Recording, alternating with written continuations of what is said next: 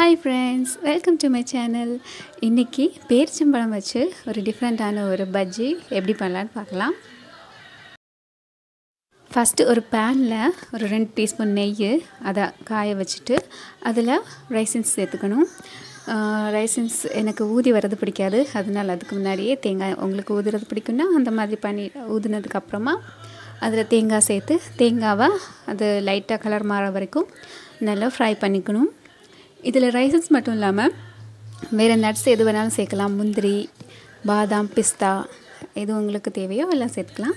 நான் அது எதுவுமே சேர்க்கலை. அந்த மாதிரி நட்ஸ் சேர்க்கும்போது லைட்டாக அதை நட்ஸை வந்து சின்னதாக ஒரு 2-3 சாப் பண்ணிவிட்டு சேர்த்துக்கோங்க.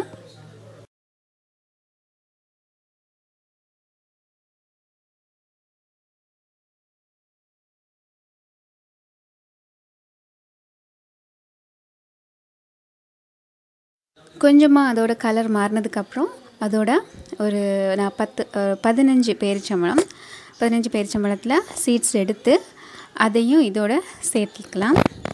அதையும் சேர்த்துட்டு நல்லா அதை அந்த நம்ம யூஸ் பண்ணுற அந்த கரண்டி வச்சே அதை மேஷ் பண்ணி எடுத்துக்கலாம். அப்படி மேஷ் பண்ணி அதை ஒரு 5 மினிட்ஸ் ரோஸ்ட் பண்ணிடலாம்.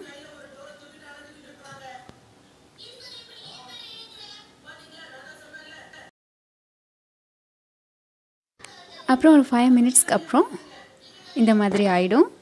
இதுதான் வேணும் நமக்கு உருண்டை பிடிக்கிறதுக்கும் ஈஸியாக இருக்கும். அப்புறமா இதுக்கு தேவையான பஜ்ஜி மாவு ரெடி பண்ணிடலாம். இதுக்கு ஒரு 1/2 கப் மைதா மாவில் ஒரு முட்டை சேர்த்து அதோட தேவைக்கு சீனி அதாவது சர்க்கரை சேர்த்துட்டு அதை நல்லா பிசைஞ்சிக்கலாம். தேவைன்னா எல்லோ கலர் சேர்த்துக்கலாம். அப்படி இல்லைன்னா கலர் சேர்க்காமல் கூட பண்ணலாம். கலரும் சேர்த்து அதை நல்லா மிக்ஸ் பண்ணி பஜ்ஜி மாவு பதத்தில் மிக்ஸ் பண்ணி எடுத்துடலாம்.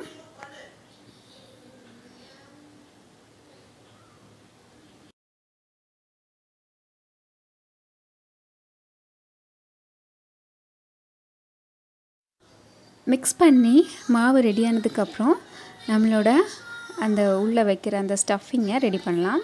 அதுக்கு நம்ம ஃபஸ்ட்டு ரெடி பண்ண அந்த பேரிச்சம்பழம் மிக்ஸை இந்த மாதிரி கையால் தட்டி எந்த சைஸ்க்கு வேணுமோ அந்த சைஸ்க்கு ஒரு கட்லெட் அந்த ஷேப்பில் ரவுண்ட் ஷேப்பில் எல்லாமே ரெடி பண்ணி எடுத்துக்கலாம்.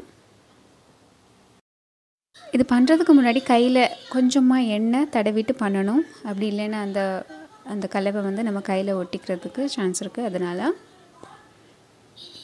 இந்த மாதிரி எல்லாம் பண்ணிக்கலாம்.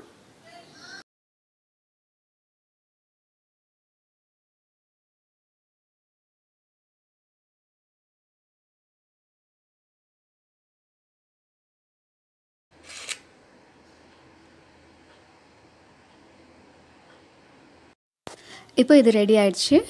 இனிமேல் தான் நம்ம மாவில் முக்கி ஃப்ரை பண்ணி எடுத்துக்கலாம்.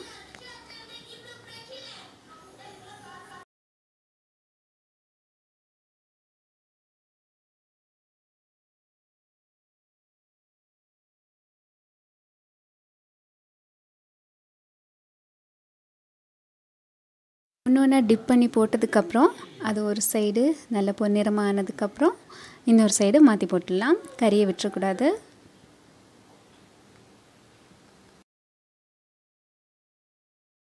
அப்புறமா எடுத்துடலாம். நம்மளோட பேரிச்சம்பழம் பஜ்ஜி ரெடி ஆயிடுச்சு. நம்ம இது நார்மலாக பேரிச்சம்பழத்தில் முந்திரி இல்லை பாதாம் வச்சு அந்த மாதிரி பண்ணுவாங்க. அதை நம்ம கொஞ்சம் டிஃப்ரெண்ட்டாக இந்த மாதிரி பண்ணிக்கிறோம்.